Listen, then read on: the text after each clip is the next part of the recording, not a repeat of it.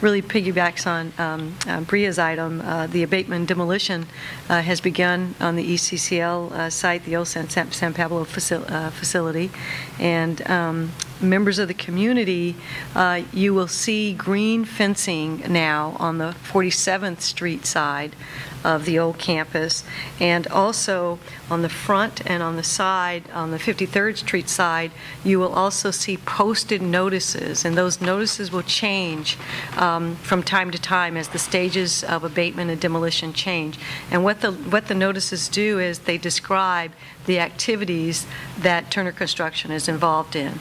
So, and there may be times when there'll be notices perhaps about a particular change or perhaps a noise level or something like that. But that's part of the role of Turner Construction right now, is to keep those notices current, and I'll make sure that you have them here also, and we'll make sure that we let the public know what they are. So right now they're involved in the staging of the green fencing, the posting of notices, and then going into the internal part of the building and actually tearing down the, doing the just the asbestos and abatement, tearing out the internal walls of the facility.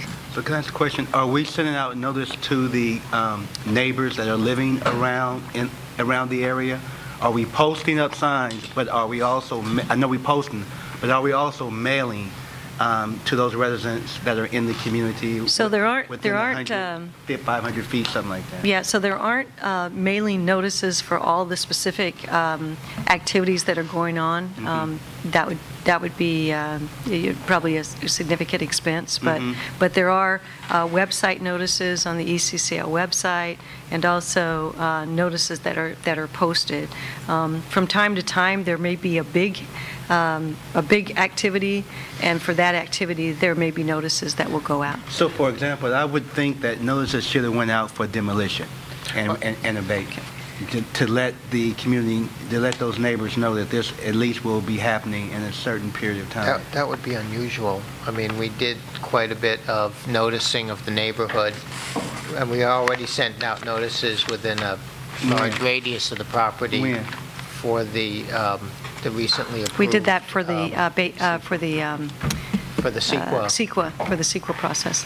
So we notified them that it was going to be torn down during CEQA. There was a public hearing process.